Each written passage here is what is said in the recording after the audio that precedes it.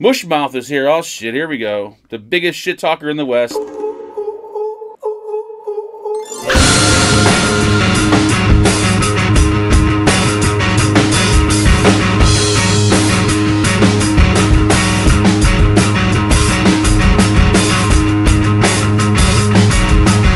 So I just want to quickly thank Ollie D for suggesting this trial. I was completely out of the loop on this one. Unfortunately, things are extremely busy for me right now, but I believe I can make this work. As per usual, I'll be cutting out all the lunch breaks, coffee breaks, piss breaks, along with as many pregnant pauses, coughing, and lip smacking as possible. And I'm just going to let this discount Louis Anderson tell you the story. Mr. Anderson. Thank you, Judge. At least the way he sees it anyway. Senseless and horrific acts of violence when all Nikolai had to do was walk away. That's what you're going to see in this case. You'll see he eventually did walk away, but not until after stabbing 5 people. As Judge Waterman said, my name is Carl Anderson. My co-counsel, Brian Smestad, and I represent the state of Wisconsin in this case. It's our duty to prove beyond a reasonable doubt that Nikolai Mew is guilty of all charges. You're going to hear in this trial that Nikolai said it was self-defense. But there's a video of what happened. You're going to see the video. You're going to see the sequence of events. You're going to hear a lot in the video. You're going to hear people yelling at Nikolai over 20 times, some version of, "Get away, go away." You hear the boys, the teenagers yelling, "Get away from us, get the fuck away, get back, get away from us, walk away, walk away." You're going to hear that there's another group of tubers, adults, who hear this and come over to help the boys. You're going to hear them yelling, "Go, get your ass and go, go, get your ass and go, go, go, go." You're going to hear that Isaac's group and the group of adult tubers, I'll probably refer to them as the Carlson group throughout the trial, didn't know each other, still don't know each other. You're going to hear from both of those groups testify about what they saw. You're going to hear that there's 6 victims in this case, 1 that was punched, 5 that were stabbed, and you're going to hear from all those victims except Isaac Schumann. That's because on July 30th of 2022, Nikolai Mew killed him. It was the summer before Isaac's senior year of high school. He was living in Stillwater, Minnesota with his mom, stepdad, brother, and stepsister. He was looking forward to going to college after high school. The photo on his left was his last school photo from his junior year of high school. The photo in the middle was his last birthday. He went out to celebrate at a restaurant with his family when he turned 17. The photo on the right, he was showing off the new trailer he bought to his mom for his new car detailing business. On July 30th, 2022, it was a nice day. Weather was in the 80s, perfect sunny day for tubing. You'll see body cam that it was busy. There was a lot of tubers on the river. Isaac was tubing with 5 of his best friends: Alex Fang, Juwan Cockfield, Owen Peliquin, Ryan Nelson, Landon Wire, and the last photo is Isaac. His friends called him Bike. These are, you'll see, this is how they were dressed when they were on the river. These are screen grabs from that day. The other group you hear a lot about is the Carlson group.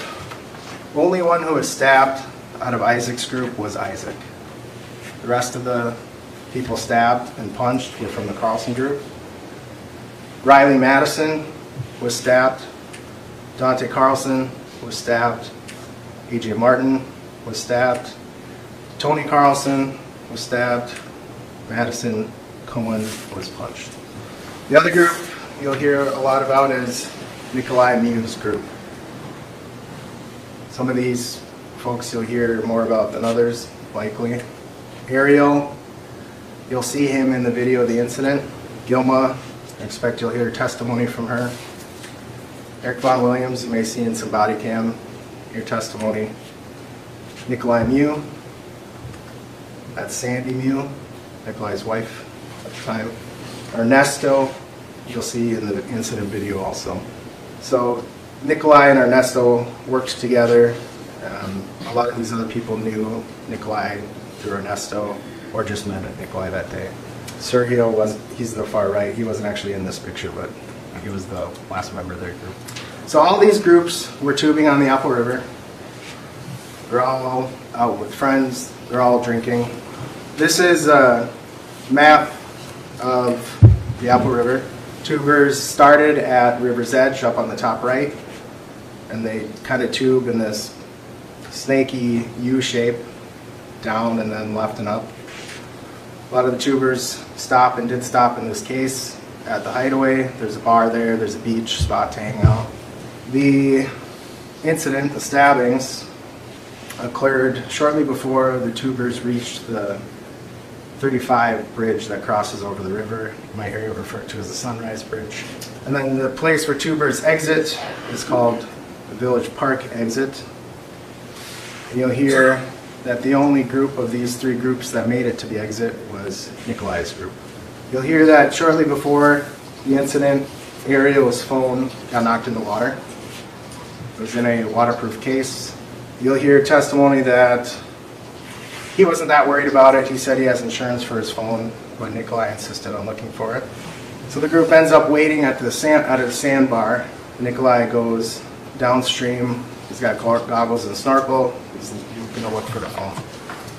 Isaac's group is tubing a ways downstream, and you'll hear them describe that this older guy is tubing next to their tubes in extremely shallow water, getting really close to them, not really saying anything. He's got will describe a strange look in his face. They're creeped out by him. You'll hear from several of them that he said something about looking for little girls. You'll hear from one or two that he said something about looking for a phone. Jawan, second from the left, filmed the main video in this case. He also filmed a 9-second video shortly before that main video. And in that 9-second video, you'll see Jawan saying, he said he's looking for little girls, he's a raper. And Nikolai is walking away. He doesn't keep walking away. At the end of that video, he stops and he turns around. 2 seconds later is when that main video starts. The video of the stabbings. You'll see at that start of the main video, Nikolai is walking towards the group of tubers. They're down in their tubes, the teenage boys, Isaac's group. In the beginning, when Nikolai is walking towards him, he's got his hand down on a pocket, the right of his shorts. You'll hear from people from his group that that's where he kept his knife. You'll see in the video that he then starts to run. He runs at the boys who are down in their tubes. That's the only time in this video you'll see Nikolai run, when he runs up on the group of teenage boys. He doesn't even run after stabbing 5 people, he walks away. There's his hand on that pocket. He's carrying his snorkel and goggles. That group in the background there, in the middle photo, that's the Carlson's group that eventually come over in response to the yells of the kids. Nikolai puts his goggles in his mouth and grabs onto their tubes with 2 hands. You'll hear in the video the boys are yelling, "Whoa, whoa, what's this guy doing, weirdo?" You can see their reactions in the video. That's Alex Bang on the left. Nikolai drops his goggles and snorkel in the water. He then starts reaching in the water where they fall into the water. He starts walking around their tubes. They're yelling at him, get away from us, walk away." They're also chirping at him. You'll hear Jawan saying, "He's a pedophile." Nikolai says something back, you can't hear it in the video. He's standing, now this is facing downriver, so the direction they're tubing, that's that bridge going over the river in the background. Boys are yelling, "Get away." That's Isaac in the middle photo with the white hat, purple trunks. It's Isaac again in the left photo, standing with his hands up, fingers splayed. You can see a gold bracelet on his left wrist. You'll see that again later in the video. At this point in the video, you hear the boys start to cheer, and that's because you'll hear from them that the Carlsons, some adults, were coming over to help. Those 2 people you see walking over, are Madison and Dante. Madison's later punched, Dante's later stabbed. There's Isaac's bracelet. As Madison is walking over, she's yelling, "Go, go, go." Nikolai says, you'll hear it in the video, "They took my snorkel." Madison's pointing and yelling for him to go. You can see in that pocket on his shorts, a metallic clip of his pocket knife. Madison's pointing and yelling at him to go. Nikolai turns his back to her, looks back at the group of boys in the right photo. She directs him back away from the boys, back to her. You'll hear from her, that's why she went over them in the first place, was to try to get him away from the boys. She keeps telling him to go. He starts smiling. He waves upstream towards his group. More women from the Carlson group come over. That's Riley in the middle, in that middle photo. She ends up getting stabbed. Right photo, you can see Nikolai puts his hand on that knife in his pocket again. He's smiling. The boys are laughing. They're drunk 17-year-old boys. They have nothing in their hands, as you'll see in the video. They're laughing and pointing at Nikolai. He's smiling. And then you'll see his hands start moving. You can't quite see what they're doing. You can see they come together in front of his waist. You can see behind him, there's nothing but clear and empty water. As Madison and Riley, two women, are talking to him, telling him to leave, he takes out his knife. He opens it, blade up, still smirking, looking straight at the women. You'll not see Nikolai raise his knife and brandish it. You'll not hear him yell at anyone to get back. You'll not see him say anything at this point in the video after he takes his knife out. You'll not see him try to take a step back or walk away. You will see him looking around, smirking, while continuing to hold the knife down by his side. While holding the knife, he looks around, looks back over at the boys. You can see Riley leaning over, trying to keep his attention. Nothing but clear water behind him. You'll see Madison's got sunglasses on. It's more people from the Carlson group come over. That's AJ in the yellow swim trunks. He gets ultimately stabbed. You'll see that's Dante in the right photo. He gets stabbed. This entire video is 3 minutes and 23 seconds long. It's not a very long video, but from the point in the video when witnesses say Nikolai punched Madison until you see Nikolai walking off after having stabbed 5 people is only about 20 to 25 seconds. It happens very fast in the video. You'll see that when you see it played in real time. You'll see the boys are loud, they're boisterous. You'll hear that in the video. There's a lot of yelling. Pedophile, he's looking for little girls. Go, get away from us. You'll not hear anyone in the video threaten Nikolai. You'll not see anyone raising fists to him before it turns physical. You won't see anyone besides Nikolai with a weapon. You won't see the boys touch Nikolai until after stabbings start. The next portions of the still frames is moments before the witnesses say it turned physical when Nikolai punched Madison in the face, who was one of the women standing in front of him. The Carlsons say he punched Madison. The boys, the teenagers, say he punched the blonde girl. They didn't know her name, they didn't know each other. It happens fast. Remember, up to this point, Nikolai already has the knife in his hand. After it pans, from the last frames I showed you, AJ was walking over in the yellow swim trunks. The video pans back to the middle. You see Madison and Riley are standing in front of Nikolai. The video pans to the left. You see the boys still laughing. That's Isaac in the background of the middle photo. He's pretty much just standing there in the background. Then you see everybody react and you hear it. You hear the change in the tone, and this is when witnesses say Nikolai punched Madison in the face. You'll hear Madison testify and Nikolai punched her in the face. Madison's sunglasses are no longer on her head. You'll hear her testify that they got knocked off when he hit her. After Nikolai punches Madison, Dante, her friend, punches Nikolai. You can see that in the right frame. Again, Madison's sunglasses no longer there. Nikolai goes down in the water. You can see in the right photo, he gets slapped. It's shallow water, his butt's in the water essentially. That's AJ in those photos pushing on Nikolai's back. You'll see that the push doesn't really do anything. Nikolai gets right up, with the knife in his right hand, lunges at AJ as AJ's going to push him again. As AJ is pushing Nikolai, Nikolai stabs into his lower abdomen with the blade up, and slices up his stomach. You can see in that right photo he just missed his throat, chin. In the middle photo you can see AJ's stomach opened up on the bottom, right above the swim trunks. From the push from AJ, Nikolai goes down, lands in his butt in the water again. You won't see anyone in the video pounce on him at this point or approach him, try to hit him when he's down in the water. You see him try to grab at Tony. That's Tony. You'll hear that's Tony in the jean shorts. Tony walks by him. Tony has his back to Nikolai. And you'll hear Tony yelling in the video, "Get back, get back." You hear testimony from Tony that he thought he was breaking up a fist fight. So he's yelling at somebody off screen to get back. He has his back to Nikolai. Nikolai gets up, still with the knife in his hand. That person in the top left of the left photo is Riley. So after Tony, you hear him yelling, directing somebody off screen to get back. He turns to Nikolai and he's yelling, "Get back, get back." And you see him pointing in the video and yelling. And you see Nikolai's hand going back with the knife in it. He makes a stabbing motion off screen.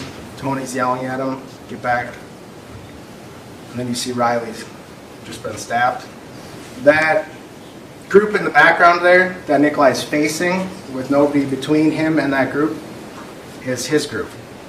That's his group of tubers. Tony, you'll see and you hear from him when he testifies that he's just yelling at Nikolai to go. Nikolai doesn't. Again, that's his group. In the right photo, the guy with the aviators, that's his friend Ariel, almost up to Nikolai. Nikolai doesn't walk back to his group.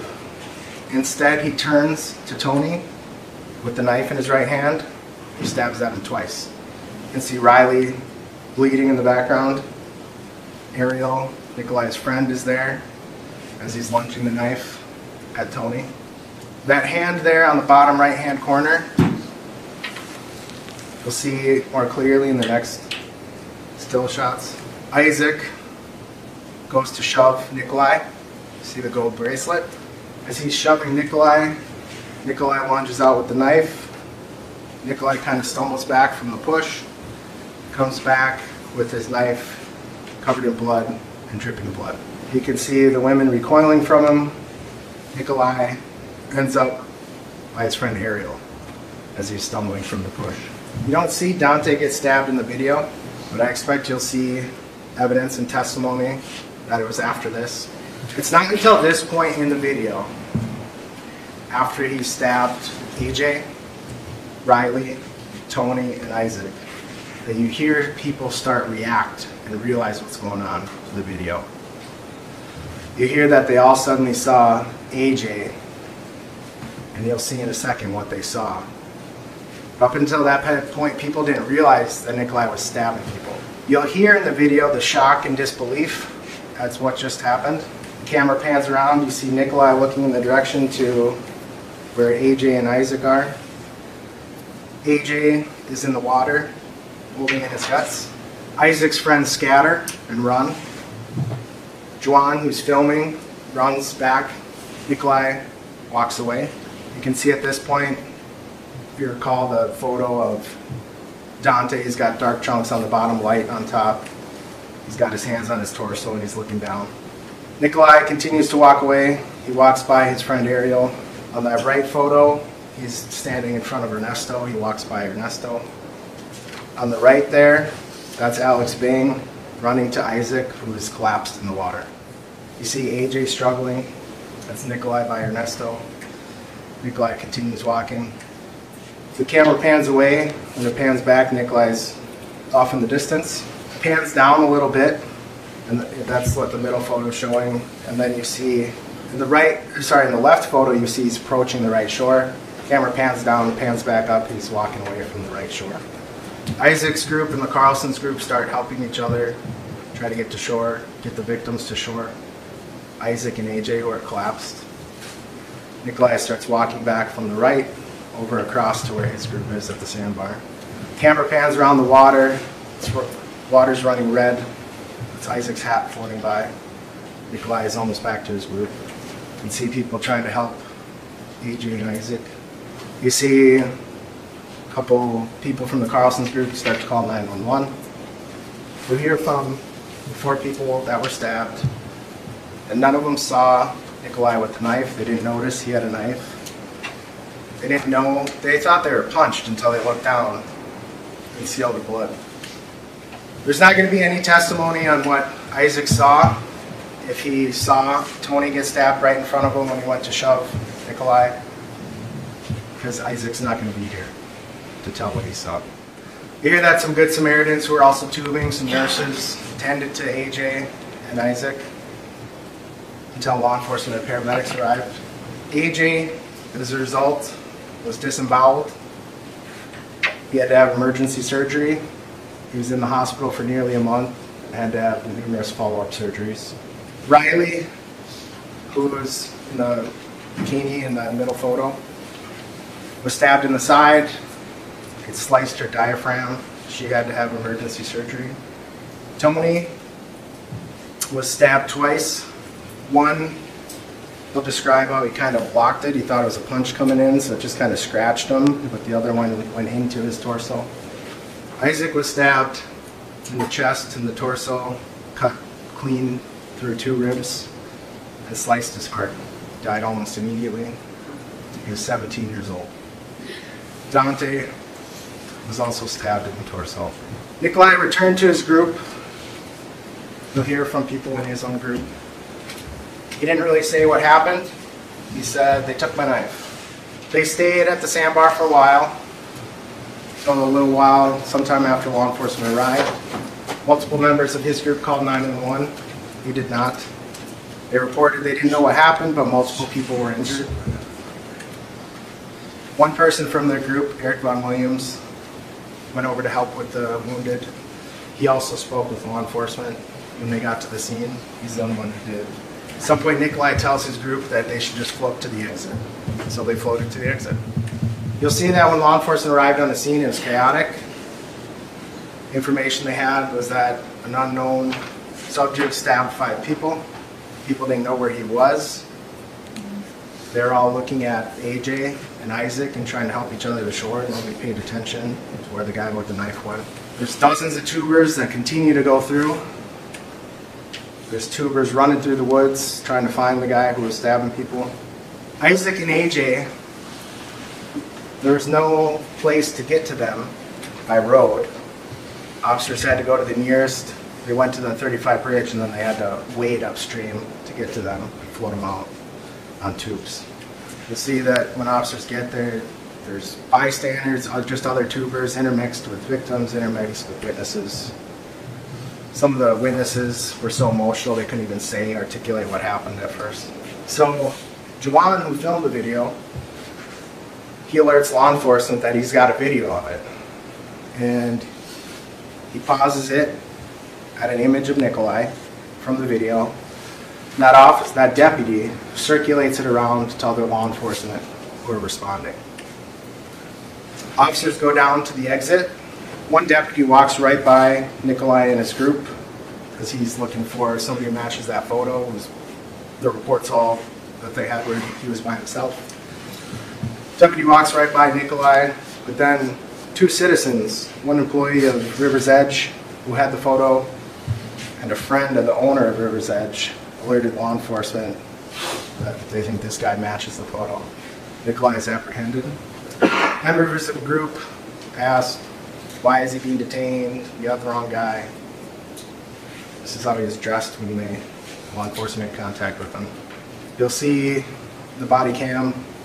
Nikolai doesn't really show any emotion when he's taken into custody. You'll see a video of Sheriff Knudsen when Nikolai is in the back of the squad car. Sheriff Knudsen goes to check on him. How are you doing? You doing all right? Nikolai says, what's going on? I hear somebody got stabbed. And I fit the description. Nikolai is later told by officers that he's under arrest for homicide and attempted homicide. Ultimately, Nikolai is interviewed by Lieutenant Randy Hart. In that video, you'll see the recording of that interview. His version varies drastically from the video about the incident. The interview is about 45 minutes long. We'll get to see that video, but I'll highlight some portions of it. When Nikolai is interviewed, he's not told there's a video. Lieutenant Hart shows him a screenshot, that one that went around to law enforcement. She asks if he knew that they took his picture. He says, no, he didn't know that. And then he asks if she has any other pictures of him. What other pictures did they give you of me? So up to this point, Nikolai told his group they should leave the scene of the stabbing. He put on the jacket, hat, and sunglasses. He tried to walk by law enforcement at the exit. He said to Sheriff Knutson, I heard somebody got stabbed. And he was told he was under arrest for homicide and attempted homicide. So you'll see in the video, Lieutenant Hart is explaining he doesn't need to speak with her. Nikolai responds, or I can say it was self-defense. Self-defense. There's lots of people that came to me, self-defense, and they produced 2 weapons, one I took from them. And that's the only thing I tell you. They hit me, they were on top of me. I don't remember anything after that. I just remember I ran away. You'll see that Nikolai repeats over and over throughout the interview that they pulled knives on him. Because of that, he feared for his life. He also repeatedly says they knocked his goggles off his face. He says they're trying to pull his swim trunks down. And they were snorkeling, so they took my snorkel away. They threw it in the water. They grabbed my pants. One wanted to pull my pants down, and I grabbed onto them. And I don't know who that kid was, but he had a knife on him, and there was another knife, a longer knife, looked like a kitchen knife. They came, they grabbed my snorkel, and they threw it in the water. His goggles are lost. They took them, they grabbed them off my face, and threw them in the water. Not only does Nikolai say repeatedly throughout the interview that they pulled knives on him, he says he did not have a knife. I feared for my life. There was the truth. And they started hitting me, pointed a knife at me, and another kid pointed a knife. I thought that was it for me. So actually I took it from one of the young kids, and I think that's when I swung back. When you watch the video, the only thing you'll see in other people's hands in that video are drinks, cell phones, and a vape pen. You'll hear testimony from both Isaac's group and the Carlson's group that none of them had knives. Nikolai again, and one had it in his hand, so I took his hand and I bent it. I poked him with his own hand, and I took him from his hand, and then I swung. So I don't know who I hit. I just know that I took the knife from one of those kids. Lieutenant Hart asks, did you have a knife with you? No, absolutely no. Nikolai says he's telling the truth, that he does not know where his knife was. He says he had one earlier to cut the string for the tubes right at the beginning. I left it on I don't even know what I did with it. I either gave it to one of the people or I put it in my truck. To tell you the truth, I don't even know. I don't even know where it's at, to tell you the truth. Maybe one of the bags we had with us, it may have been in, I don't know, maybe I left it, put it back in the car. It really says everything happened fast. He doesn't know why they attacked him. I don't even know why they took my snorkel. I don't know why they wanted to pull my pants down. I don't know why they're being so mean. Why did they want to scare me with a knife? They're scaring people on the river. It's a family-oriented river with knives, and what they did, I just grabbed the kid's knife. I didn't even know I was holding it right. I grabbed it from him because he tried to poke me with it, so I feared for my life. He says it over and over. They're pushing me, shoving, I tripped, I fell down. I got up, and that's where I saw one of the kids there, closest kid, with the knife, and I grabbed it from him. Again, you'll hear he was already told he was under arrest for homicide. Nikolai asked Lieutenant Hart, so what happened? Can you tell me what happened? Lieutenant Hart says, yes, 4 people went to the hospital with injuries. Nikolai says, oh my God. Lieutenant Hart says, and 1 person died. And Nikolai says, oh no. Lieutenant Hart says, I don't know their names or their genders, I don't know. And Nikolai asks, is that because they fought each other? Again, you'll see this in the video of Nikolai walking off to the right shore before walking back to his group. You'll hear from Gilma Constanza, who's one of the tubers in his group, that as he walked back after the incident, he did not walk back directly to the group. He walked over to the shore across from them and threw something onto the bank. This is you'll hear from Chuck Coleman from the Sheriff's Office. It's a 3D rendering. This is a bird's eye view of it. These are approximate locations you'll hear on where things happened. The river in this image is flowing downstream, or down to the bottom, and so the bridge would be below this image. The white dot is approximately where the boys were when Nikolai first made contact with them. They continued to drift down a little bit. The Carlson's group is that pink dot. They also continued to float down, so at the time of the incident they were more kind of parallel with Isaac's group. And then orange dot is the sandbar that you'll see in the video where you hear that the Nikolai's group was. That star, you'll hear that's where law enforcement found the knife. This is that knife that was found on the shore. You'll hear that this knife was sent to Wisconsin State Crime Lab, tested positive for blood. It was compared to DNA samples of the 5 people that were stabbed. It had DNA, Dante, and Isaac on it. By close of trial, you'll see that these were senseless and horrific acts of violence, and all Nikolai had to do was walk away.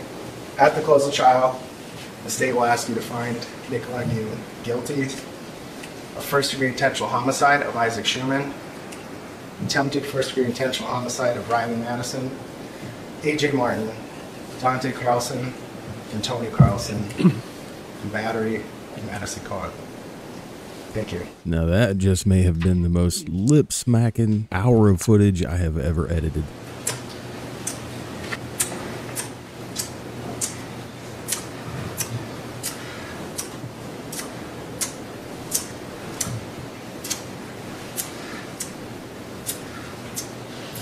See what I mean?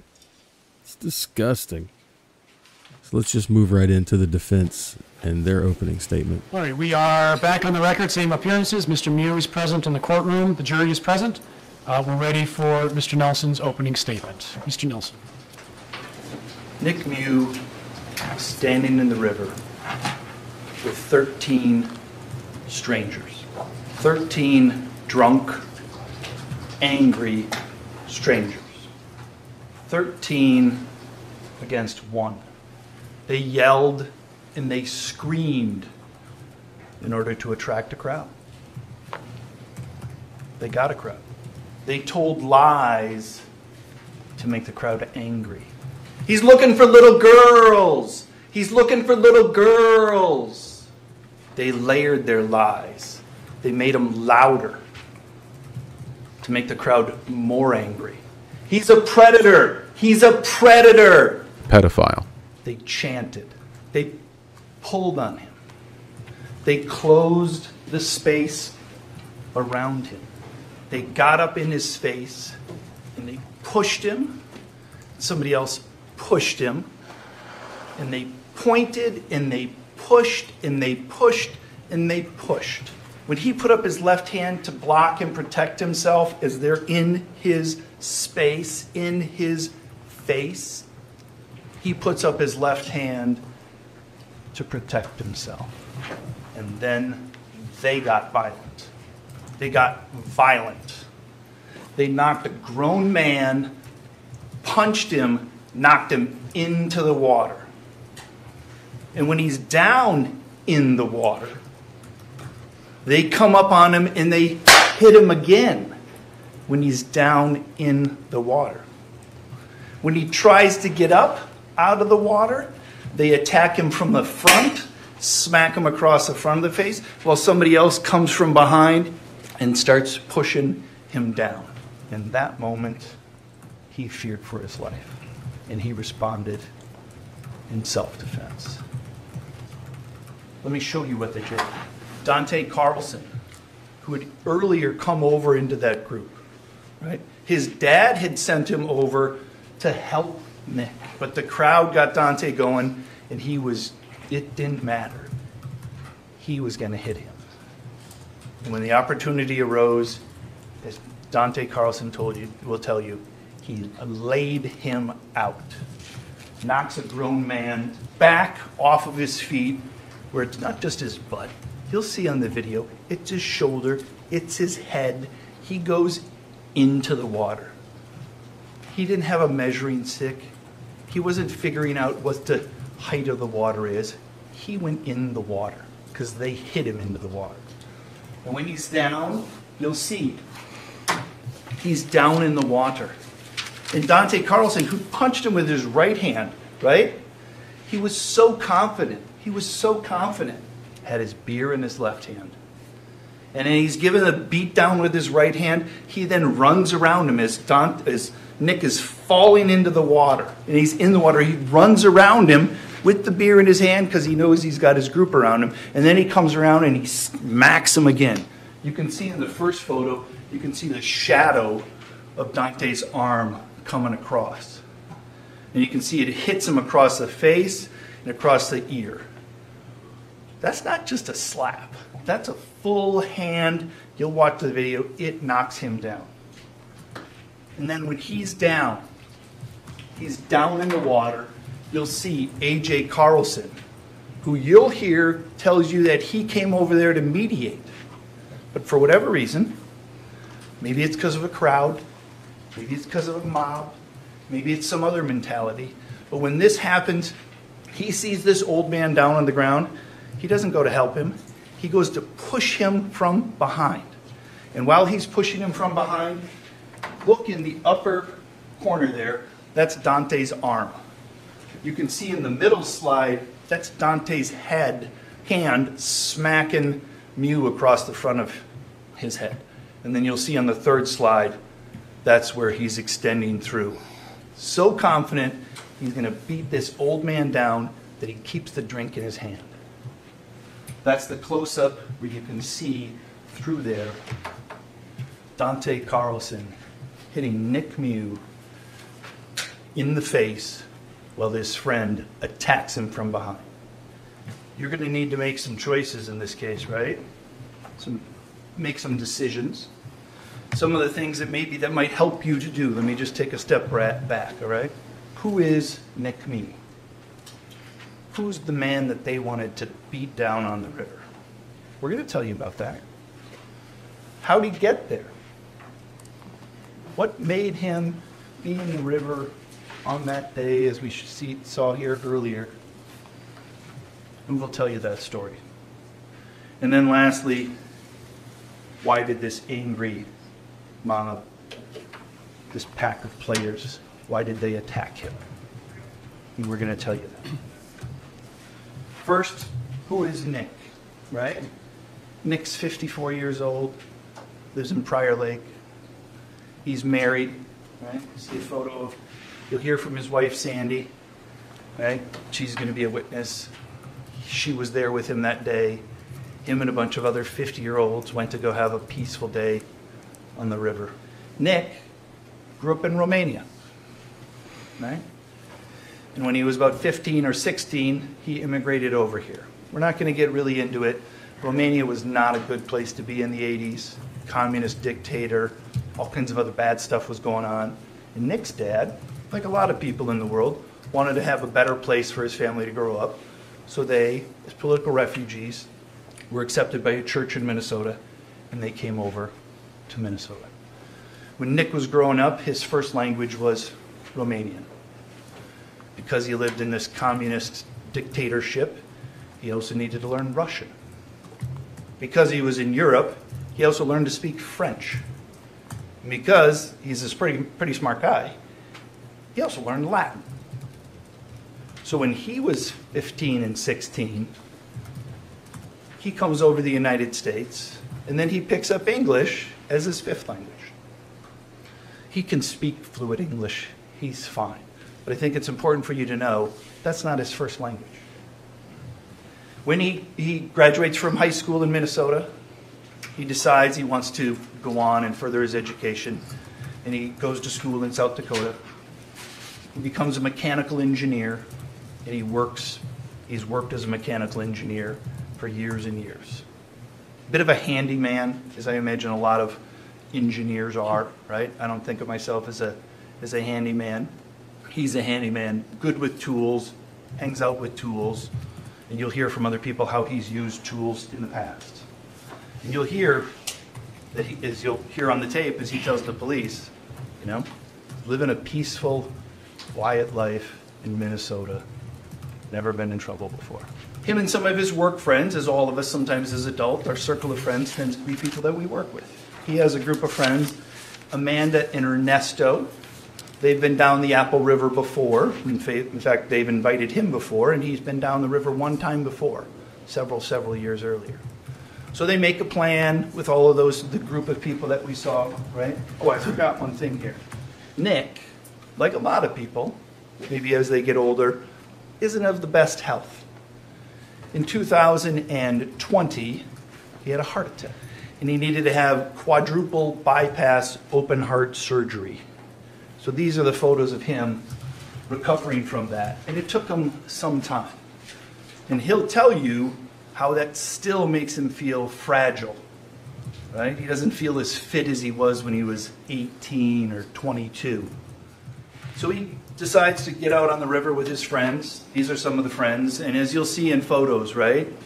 He's in the water that day, it's warm that day. Sometimes he's wearing his sunglasses, sometimes he's not. Sometimes he's got a hat on, sometimes he doesn't. Sometimes he has his shirt on, sometimes he doesn't. This is the photo of the start, which is pretty much the exact same thing he was wearing at the end. His friends Amanda and Ernesto asked him to come along. There's a lot of other adults that are coming, right? There's no 20-somethings, no teenagers. They pack food in coolers. Sure, they have a couple of beers, but it's really just a time to get together with their other adults and float peacefully down the river. Nick likes to snorkel, right? So he brought his goggles and his snorkel, right? That's just kind of who Nick is. He's a bit of an explorer, a bit of a curious mind, and he'd brought his goggles and snorkel. And you'll see a video of him prior to this where he's just kind of laying in the water, letting the water rush over him. Well, he kind of floats there with the goggles and the snorkel, and he's looking at the bottom of the water. Probably not a lot of exciting things at the bottom of the water in Apple River, but he was there to see it if there was something there. Before he leaves, he gets a call from his friend Ernesto, because Ernesto knows Nick and knows that Nick's a bit of a handyman, and is like, hey, remember last time we had all those strings? We got all those strings, you got to cut up stuff, you got to do this. Can you bring that little pocket knife that you've got, that utility knife? I've seen you use it at my house. You've used it as a tool. Make sure you bring that, because we need to cut up some of the strings. So he does. Gets back, packs that up, brings it along. And sure enough, when they get there, they have their provided strings. And the people you'll see, they tie up tubes, they tie up coolers, they tie up everything else. And he uses his pocket knife to sometimes cut those up, right? You'll also see as he's going through on the river that day that his shoes kind of fall apart, right? And you'll see that pictures of his shoes, he's got strings, and he's tied them up, and he continues to cut with the little pocket knife that he has to make sure that his shoes, footwear, are something that he can have. So they float down the river. All right, this is the group. You saw that photo already with Mr. Anderson showed that to them, right? And again, here he has the hat on. Here he's got the hat off. You'll see later, not surprisingly, when he goes to snorkel, he doesn't have his sunglasses on. And sometimes when he snorkeled, he had his shirt on. Other times he took it off. Here's another picture of him on the river with the group. Again, has the hat back on, depending upon what the sun is like. So, how did he get there, right? Well, as we talked about, Ariel, his friend, loses his phone, right? And whether they wanted to look for it or didn't want to look for it, I don't know how that's relevant. I don't know how his wanting to go help his friend look for his phone is any way important. You'll get to decide that. But we know at the end of the day is, it's uncontested, his friend lost his phone. And as you saw in some of those photos, they have these little bags that they put him on, and they didn't know if it was going to float, if it was going to sink. But the water between him and the other two groups was downstream. So if something went into the water, it would float towards where those other two groups were. So Nick used his head and walked where he thought the phone was going to float to, and he goes looking for it, right? And then while he's looking for it, he runs into another group, right? And this is the group that we're going to talk about, two different groups, right? The first group he runs into is this group of high school, right? And you're going to hear that they're drunk. You're going to hear that they were smoking stuff. The one piece of evidence that we know for sure is that at the time of the autopsy, Isaac Schumann's blood alcohol concentration was 0.219. And if you ask his friends are going to say he was the most sober one in the group. So we have this group, they're drunk, they're loud, there's 6 of them, they're football players, they've run as a pack together before, and you're going to hear some videos. They're a quite confident group, right? And they see this man that maybe others are going to judge upon his appearance. This group of 6 see him, and they start making judgments about him based upon what he looks like. He's an old man in the river with goggles, and they don't like it. So they start calling him names. Right? And there's a video, you're going to hear it, because they start harassing him, they start heckling him. They're basically trying to humiliate him. That's what they're doing. And Mr. Cockfield, one of the football players, he grabs his phone out and he thinks it's funny enough that he's going to record it. And you'll see that recording just before this, where he says, "Grown man looking for little girls." And he thinks it's really funny. And then he screams out, "Raper!" He doesn't scream that out for his benefit of his 5 football friends that are with him. He screams it out to draw a crowd, get other people involved. Now, Mr. Mew may or may not have heard that exact thing, but he hears them yelling and he turns around, and what does he see? He's looking for a phone, right? We know that. And when he turns around, he sees somebody holding up a phone. Maybe he's wrong, maybe he's mistaken about why they're holding up the phone, but he sees them holding up a phone, so he turns around to approach them because he thinks that's the phone he's looking for. I'm looking for this phone, it floated down this way, these kids are yelling. And he starts jogging towards them. As you saw, as he jogs toward them, he's an unfit 260-pound man trying to move through the water, and he picks up his feet for about 4 steps, and then he reaches his hands out to grab their tubes, and when he does so, he puts the snorkel and the goggles in his mouth. Maybe they thought it was an act of aggression. I don't really think it was. You'll get to see it and watch it. But we know nothing happens after that. Because as soon as he goes and approaches, the goggles and the snorkel drop. He loses them, and he immediately starts looking for them. That's about 5 seconds into the video. He starts looking for them, and they start yelling at him, "Get away, get away, get away." So if this is the tubes, right? You as the jury, you're looking downstream this way, right? Nick is standing here in front of the tubes. He looks, he comes up, and then he walks to the other side of their tubes. And he's now on this side of their tubes, downstream from them. He's downstream because that's where he thinks the goggles and the snorkel's gone. And did he tell the police officer that he thought they knocked the goggles and snorkels out of his hand? Yes, he did. Is that what he believed happened? Yes, it was. Is that what really happened? No, that's not what happened. And the great thing you're going to be able to see in this case is there's a video. There's a video that we can check everybody's testimony against. And you know what? Riley Madison got it wrong. Dante Carlson got it wrong. Madison Cohen got it wrong. Anthony Carlson got it wrong. Pretty much every witness, when you compare their human memory against the video, they got it wrong. Because we're humans. We can't get it as good as the video does. So he got that wrong, but he's still nevertheless looking for his goggles. His goggles are down in the water. He's looking for it. Right? He starts walking around there. There's nothing that prevents this group of football players who are screaming at him from just walking around. He's one man, maybe 2 feet wide. And you hear from there, they talk about him walking away, but they can just walk, just float on by and leave this man alone. But they stay to harass, they stay to heckle, they stay to humiliate. Because he starts walking away from them. And if you watch and you count, you watch it enough times, he takes about 10 steps away from them. And it's sometime during those 10 steps, when that group says, "You got 10 seconds. That's what this group of drunk teenagers says to that old man. And he's walking away at that point.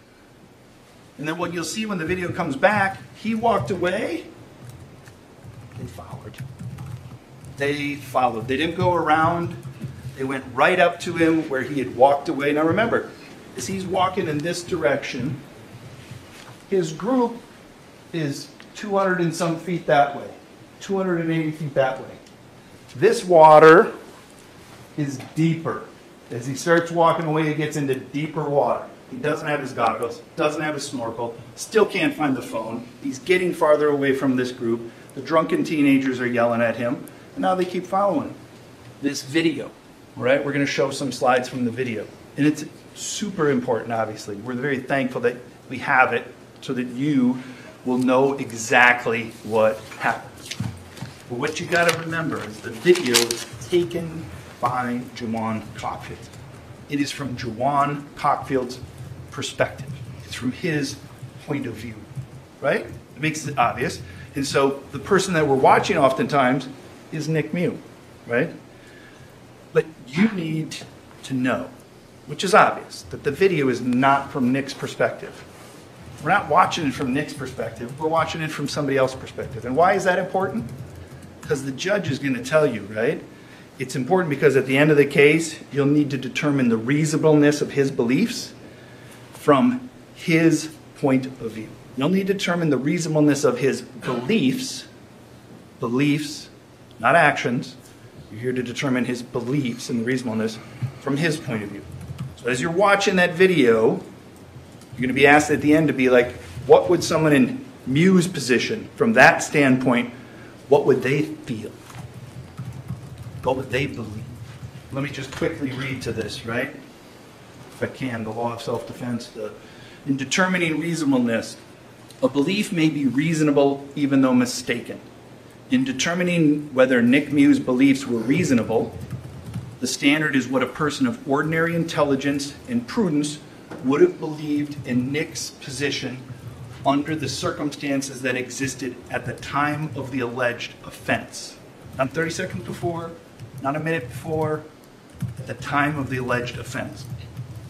The reasonableness of Nick's beliefs must be determined from the standpoint of Nick Mew at the time of his acts, and not from the viewpoint of the jury now.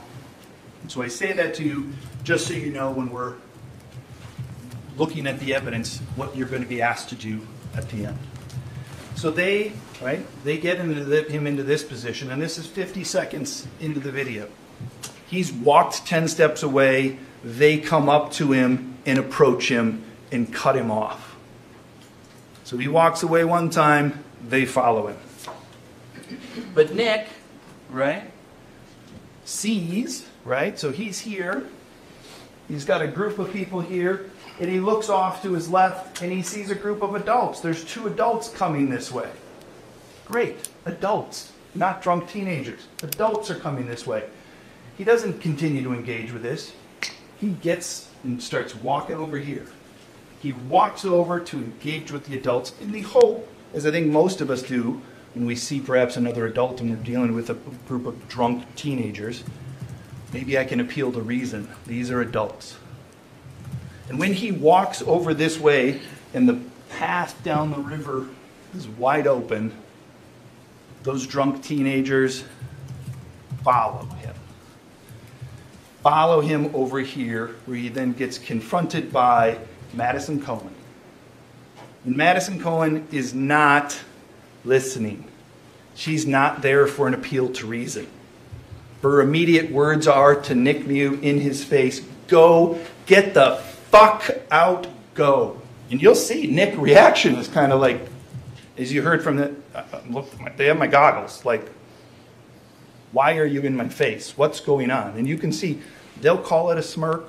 They'll call it a smile. Look, there's 4,819 frames in that video. 4,819 frames. I have no doubt that you can pause on one of those 4,819 frames and find a photo where somebody's mouth is making a particular shape of anything at any time. Is he smirking? Is he smiling? You watch, you decide. Because he looks perplexed. He's immediately confronted, and he starts to give an explanation, and Dante Carlson tells him, it doesn't matter. Right? Appeal to reason? Nope.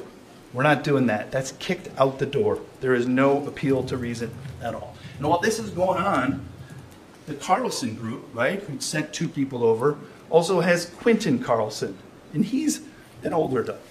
Madison Cohen, Dante Carlson, A.J. Martin, they're in their early 20s, which is fine. They're certainly adults, but that might be different than somebody in their 40s. Quentin Carlson, he sees what's going on, and what he says, I was worried about the group against one guy. I was worried that they were going to gang up on him and something bad was going to happen to the old guy. So I told my son Tony and Dante to go make sure they don't attack that old guy. That's not somebody looking at it from Nick's perspective, but that's somebody who can see maybe what Nick sees, hear what Nick hears, and his thought is, ooh, something bad's going to happen to that old guy. So he sends over his kids. And when they come over, right, the high school group continues in what I think we now know, it's a new term, is they gaslight him. They just start making up lies in order to affect his perception of reality and everybody else's perception of reality. As soon as that group comes over, that high school group says, he's a predator. And then immediately they're like, he's looking for little girls, he's looking for little girls. There will be zero evidence that there were ever little girls even anywhere near on that river. Zero. There's going to be zero evidence that he was looking for little girls. But they drum up, right? They get this crowd going. They've got the 2 people here, and they start yelling at, and then the crowd gets to be more, right? As this is going on, it's about 1:13, 1:15 into it, where they start screaming at him. He's looking for little girls. And then you'll see as he's standing here, after he's walked away from that group, he walks over to the adults. He's kind of pointing at them like, I got my snorkel. And they confront him. And as he's standing there, he turns his back on her and them, and he just stands here. And as he's standing with his back turned, and the path down the river is wide open, instead of just walking on by, Madison Cohn decides she's going to put her hands on him, and she grabs him and starts pulling him. Pulling him, and you'll see he turns around and immediately looks to his hand and says, don't touch me. Don't put your hands on me. They don't walk away. They stand right there. The crowd, the drunk high schoolers, continue to say he's looking for little girls. Somebody says, is that what he said? And then it changes to the next lie is, we've got it on camera. We've got it on camera. You're going to see that they downloaded that phone. There ain't nothing like that on the camera. There ain't nothing like that on the camera because that's not what happened. Because these drunk teenagers were gaslighting him and they're enticing a crowd. Nick stands there. He's now got people all around him, right? They're chanting at him, he's a predator, he's a predator. He's all alone. It's getting louder. He raises his left hand to his group. Like, we need some help here. Like, something's going on, right? And when that happens, you'll see the camera, Jawan Cohen turns the camera to show where he's waving to. So the high school group has knowledge that Nick Mew, who's standing right here, doesn't want to go that way. Nick Mew, who's blocked right here, wants to go that way. Because that's where his group is, because that's where everybody looks. And you'll see on the camera Madison Cohen, as she stands and he waves, she turns and looks and sees he's got some friends. So does Madison Cohen say, yeah, why don't you go that way? She doesn't. What she does is she reaches to her friends and says, hey, get over here. She calls in more numbers. She calls in more numbers to confront him. Because at that point it was 8 against 1 and she wanted more. So she brought over Riley, she brought over Janelle, she brought over Gabby, and then she calls for Anthony, and then she calls for AJ. And then it's those 13 people that surround him, right? And they're standing there, and you're going to see they're all around him. They are relentless in what they're yelling and screaming. From his standpoint, this is like, what is happening?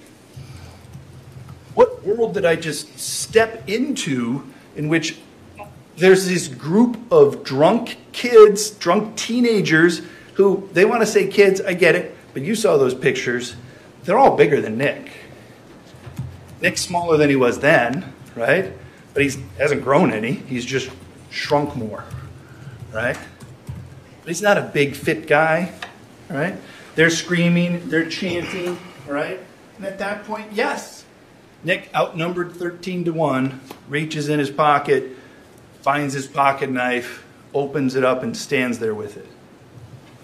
He doesn't brandish it, but he doesn't hide it.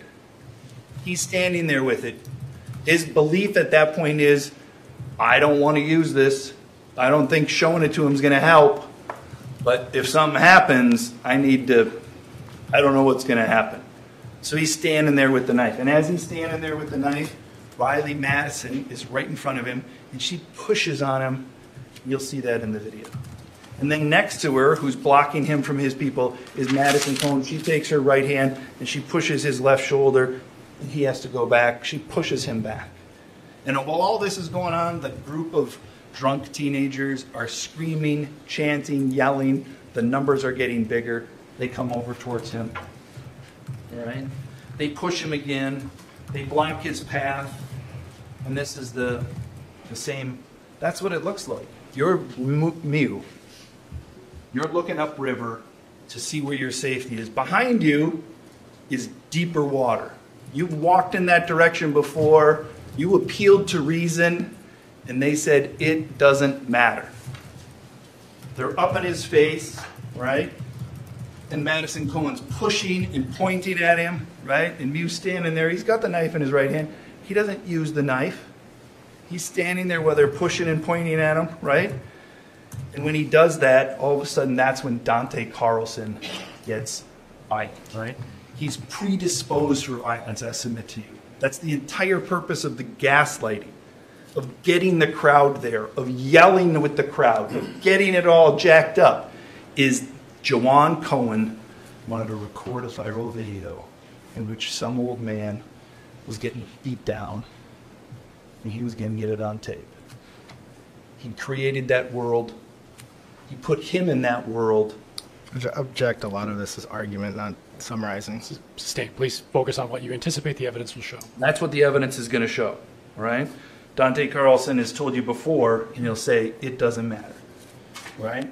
At that moment, that's when Nick Mew raises his left hand to protect himself. He's raised it before to call for help. I think I missed it. He raised another time to call for help, a second time, and now they're crowded around him in his face. He raises his hand to protect it, and that's when they get violent, right? It's a push.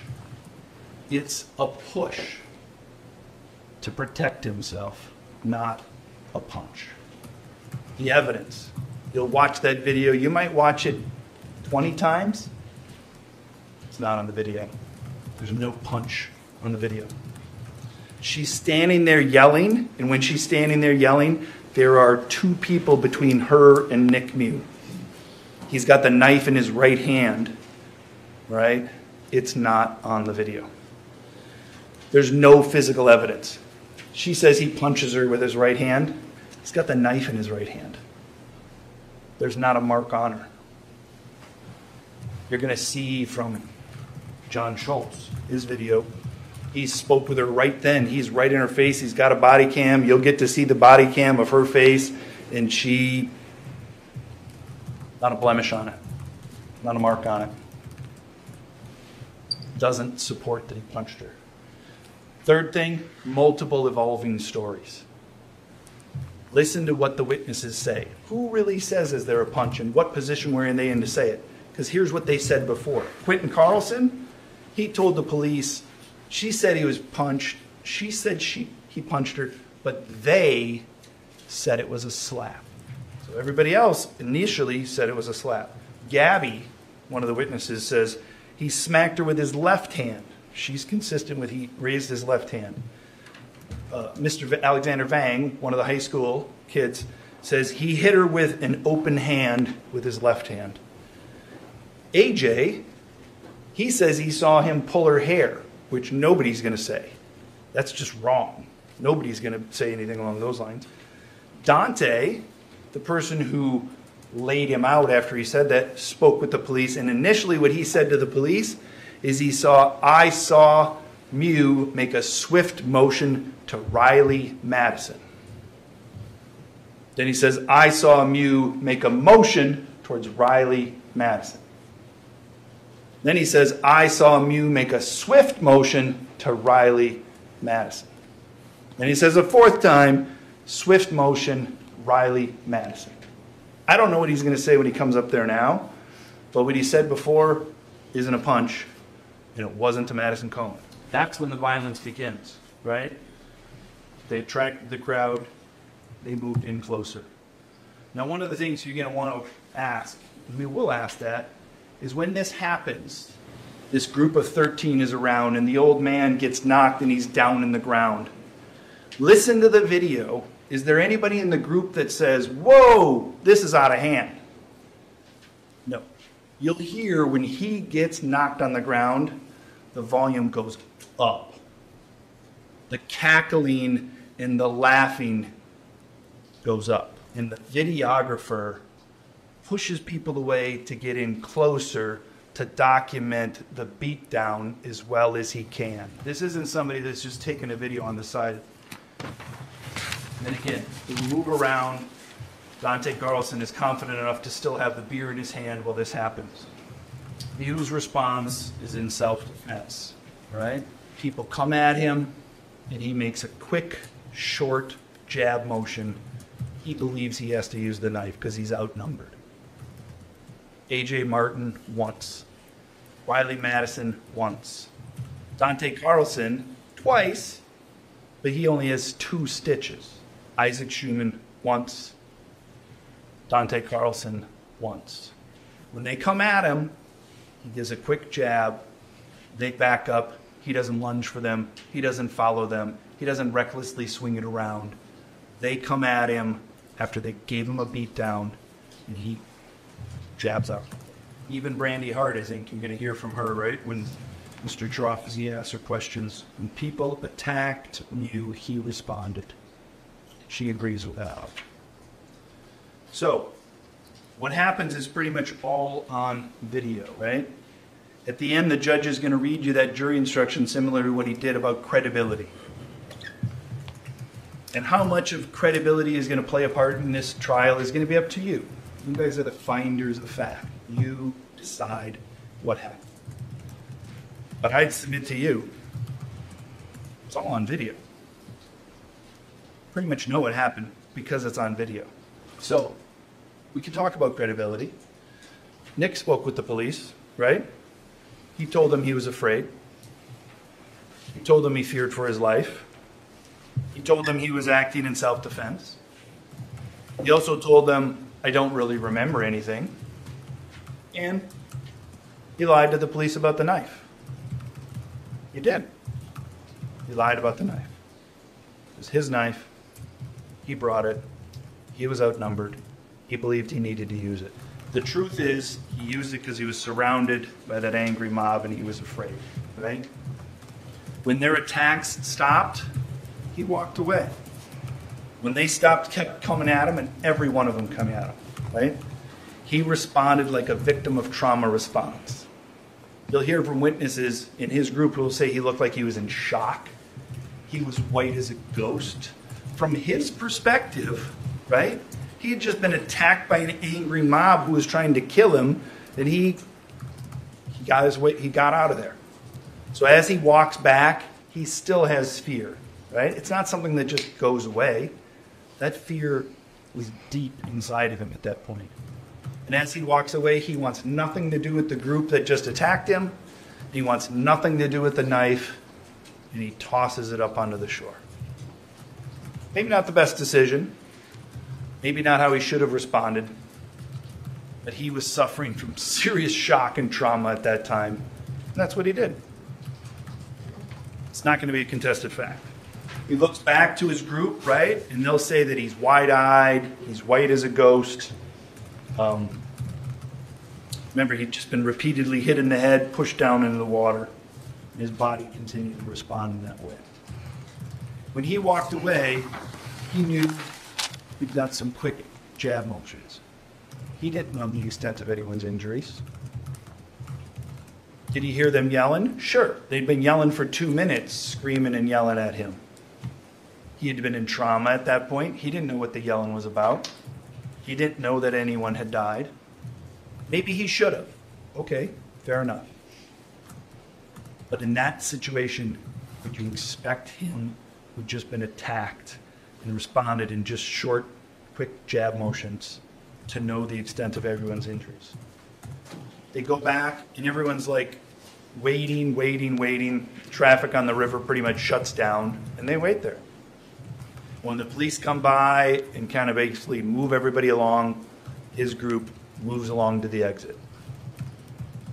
He's got his hat and his sunglasses and his shirt on, just like he did at the start of the trip. Right? He's been in shock. He'll tell you he was cold. So these are the 3 things that you need to think about, right? What happened? Don't think it's going to be a big mystery. It's on video. And I hope that that's helpful to you, because the facts, I don't think, are going to be very contested. 2, you are going to be asked, what did Nick believe? Right? He told the police, and he'll tell you, he feared for his life. In that moment, against that group who were violent with him and knocked him down, he feared for his life. Right? The video evidence supports this. And I'd ask you rhetorically, what other reason is there? What other reason could there be? They came at him. He was in fear. He responded. The last question. Were his beliefs reasonable? I don't want to belabor the point about the law. Right? A belief may be reasonable even though mistaken. In determining whether Nick Mew's beliefs were reasonable, the standard is what a person of ordinary intelligence and prudence would have believed in Nick Mew's position under the circumstances that existed at the time of the alleged offense. So what do we know that might help you to decide that, right? We know he walked away and they followed. We know he tried explaining to them and they said, it doesn't matter. We know they told lies about him to incite the crowd. We know he knows that those were lies, and he was watching as this crowd gets louder and more intense and bigger. We know they cut him off from where he wanted to go back up to his wife and his friends. We know that somebody else that was watching, who was kind of like Nick, a little bit younger, about the same fitness level though. And when that person, Quentin Carlson, sees what's going on, his first thought is, there's something bad that's going to happen to that old guy. We know he was surrounded, we know he was outnumbered, and we know that this environment was ripe for violence. That's the environments they carry. And we know that Nick is fragile. He believed he was fragile. This is somebody who went through open heart surgery within a couple of years. He didn't have fitness. They attacked him, kept attacking him. They gave him every reason to believe they weren't going to stop. Were his beliefs reasonable? This is Isaac Schumann. I'm sure he is a wonderful man, wonderful human being. We're going to hear a lot about him. But in this moment, on this day, on that river, when he was drunk, he tried to strangle Nick. His hands were on his throat. He was pushing up against Nick Mew. And Nick reaches out as he's falling back. His belief at the time, when he's being strangled after being constantly attacked, was he needed to get to it. And the only way that he could do that was with his knife. He believed his life was in danger. At the end of the trial, we're going to come back up here, right? We'll be back up here, and we're going to ask you to return a verdict of not guilty. The judge will tell you, if you can reconcile the evidence on any reasonable hypotheses consistent with Nick's innocence, You must do so. You must return a verdict. Only reasonable hypothesis in this case is he feared for his life. So at the end, we'll ask you to do your duty. I'm not really sure what happened to the audio there at the end, but that's the story the defense is going with. And one thing I've noticed about this case, the opinion is split pretty much 50-50. It's right down the middle. But I'll go ahead and tell you, I see self-defense, but I haven't seen the entire trial yet. I've seen a lot of key evidence, but I haven't seen the whole thing. So my opinion could change. We'll see. But on the day that the verdict came out, I heard Frank say this. Yeah, listen. I wish the kids were raised better. I wish if they were raised differently, if there was something different programming inside of them, that would have never happened. But I'll tell you, I would be I don't know if I would have a very much more self-control than he did. And I'm always carrying something. I couldn't agree with him more. He's spot on. So now I'm going to start working on the witness testimony from day one. I'll see you soon. But I tell you what, I don't know about you, but I'm going to go to bed. Thank you.